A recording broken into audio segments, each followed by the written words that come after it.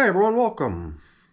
What you see here is the bin that used to be referred to as our outdoor worm bag version 4.0.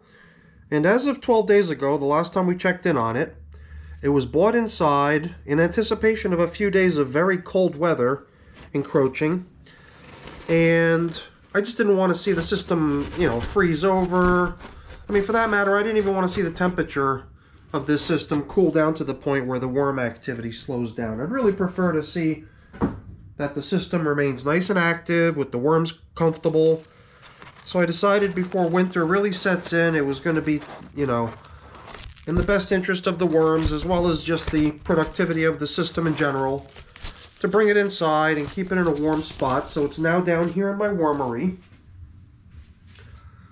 And I got to tell you, stark contrast to the type of weather I was expecting right before I bought this bag inside 12 days ago. I went to the home improvement store today, and I was way overdressed. It was so warm today. I couldn't believe it. There was a guy, I saw him walking into the store. He was wearing short pants, sandals, totally like in a summer wardrobe. And then parked right next to me was a guy in a convertible Mustang with the top down. So it was a very, very unseasonably warm day today. And that wasn't really going to become reason enough for me to bring this bag back outside. I believe the time has come just to let this system remain indoors. I was a little bit worried about possibly bringing in some sort of weird creatures that might have made themselves at home within this system over the time that the system spent outdoors. But I don't know, I've kind of been taking my chances, just leaving it out. And I mean, so far I've seen no signs of anything weird, but then again, who knows? Something could have crawled out of here without me noticing it pretty easily. So whatever, I'm not worrying about it.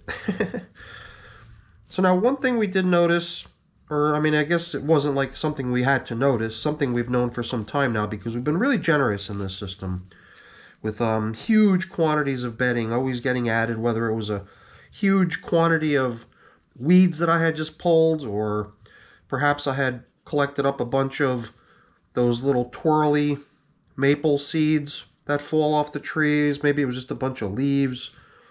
Since the system was outside, I always felt like I had an abundant quantity of different types of bedding that we can put in here all the time. So I think the one thing that this system is not lacking by any means is any need for bedding, that's for sure.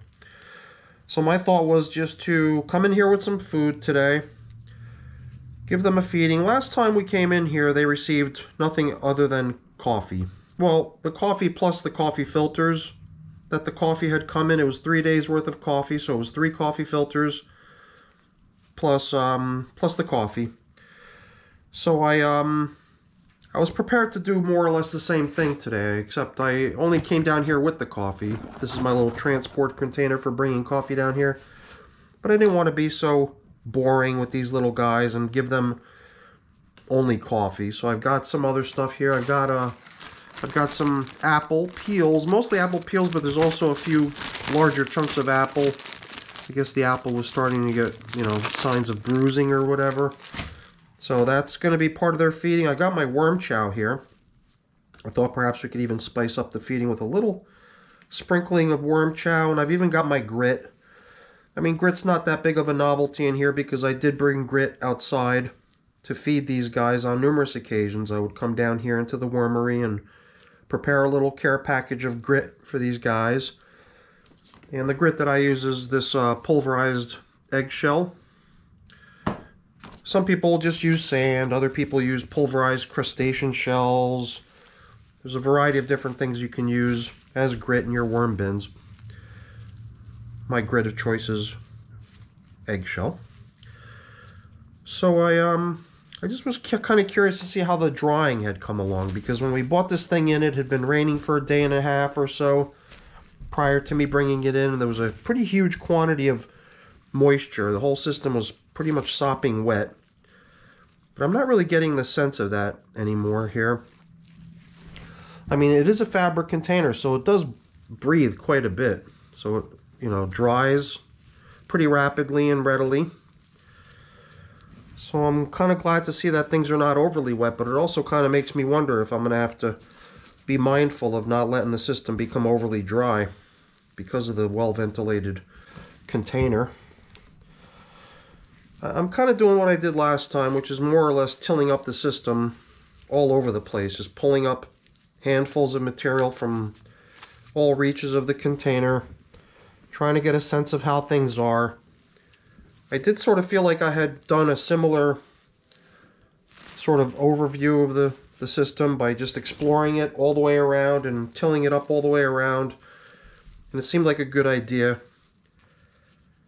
I really want to get a sense of how this bedding material is progressing. Because if it does seem like they're going to burn through all this bedding too quickly, maybe I will begin adding bedding with the feedings, but until such a time that I really see a pretty good reduction of all this stuff that you see floating around, I think we'll stick to food only. And it does seem like a sound game plan.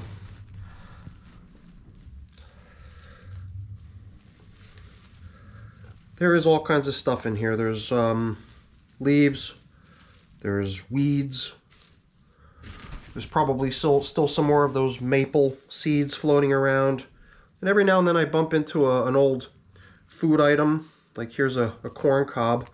I guess just for novelty's sake, let's split it open and see what it looks like inside. It's a little bit dry. Maybe that's why it doesn't seem like it's got that much action, but there was a worm inside of it, working the stuff down. Yeah, you know, I mean, if it does feel like things start to get a little bit dry in here, then we could always come in here with feedings that consist of like high moisture content foods. I mean, giving them coffee and a little bit of apple, that's not going to bring with it a great deal of moisture. But if I were to come in here with a bunch of frozen pumpkin, that pumpkin as it thaws would definitely let out a good bit of moisture, possibly helping to compensate for the drying that the system seems to exhibit. So I guess the only place I didn't really go too deep on tilling is the middle. I went kind of around the edges. I guess if we were to excavate right down the center, we will have more or less tilled up the entire system and checked it all out. It does seem like there's a good number of worms hanging out down there right in the middle. And I guess, I don't know, maybe the other reason I'm being so curious and thorough in the inspection of the material is I'm just curious to see what other sort of creatures might have come in. You know, I guess what I'm looking for is maybe the larva of black soldier fly. It wouldn't be too surprising to find some of them. And then, you know, they would possibly sense the warming of the surrounding environment and then maybe, you know, resume their development and transformation into a fly. I don't think I saw any though, you know. I mean, if you spotted anything along the way that I might have missed, if I would have spotted it, I would have pointed it out and we would have talked about it. So far I've not yet seen any sort of insect larvae or anything of that sort, which is a good thing. That's kind of what I was hoping for. But you know, I accept the fact that I could have missed something there. So let's just drop in the feeding. I think we've been pretty thorough here, tilling up the material, checking it all out. And I think things look really good in here. I actually thought there was a lot more bedding. I thought there'd be a lot fewer castings, but it does seem like there's a lot of castings piling up in this system for sure. And the material is nice and granular, not really muddy. So it's just fine, basically. Look at that, it doesn't even stick to my gloves. So if it was really muddy or overly damp, it would be sticking all over my gloves and it would be kind of a mess, but I'm not seeing that. So maybe it will be necessary at some point to figure out some way of guarding against excess drying. Or maybe just, you know, adding moisture if necessary. So let's see. Let's sprinkle in a little bit of this pulverized eggshell as grit to go with that apple. Apple, you know, that's the sort of thing we're going to see leftovers of for weeks and weeks. Just the way apple is, very slow on the breakdown process. And then in with the coffee, I guess we could throw in some of this worm chow that I bought over here for them as well. And I think that's pretty much everything that I had in mind for them today.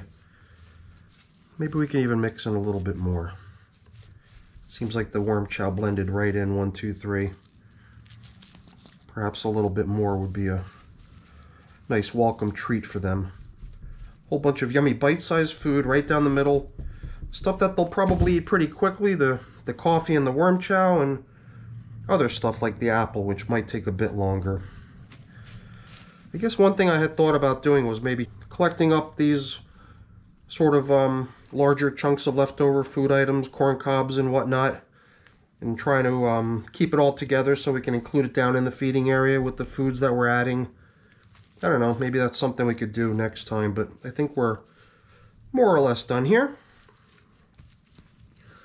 Very nice. It always does seem kind of cool to be able to like till this whole thing up and just check it all out and see how nicely everything looks in here. It's so much nicer than when it was really wet last time, and it's kind of nice that in the last 12 days it dried out as nicely as it did. I'm just a little concerned. I don't want to see this stuff dry out any further. So I guess we'll probably be back in here in another 10 or 12 days to see how things are progressing. Hopefully we won't find things too dry, but I think that the abundance of castings in this system already are probably enough to guard against excessive drying. Maybe we'll see some drying around the rim or the edges or up against the surface of the bag, but I'm sure down in the middle things are going to remain quite comfortable for the worms. And I believe this piece of plywood is going to do a good job guarding against evaporation too. So, alright, I think we're done here. So, if you enjoyed the video, please don't forget to leave me a quick thumbs up before you go. That's always very much appreciated. And if you haven't done so already, please also consider subscribing to the channel too. That's very much appreciated as well. I'll take care of getting this stuff put away after we're off camera. Alright everyone, have a great day. Thanks for watching. Bye-bye.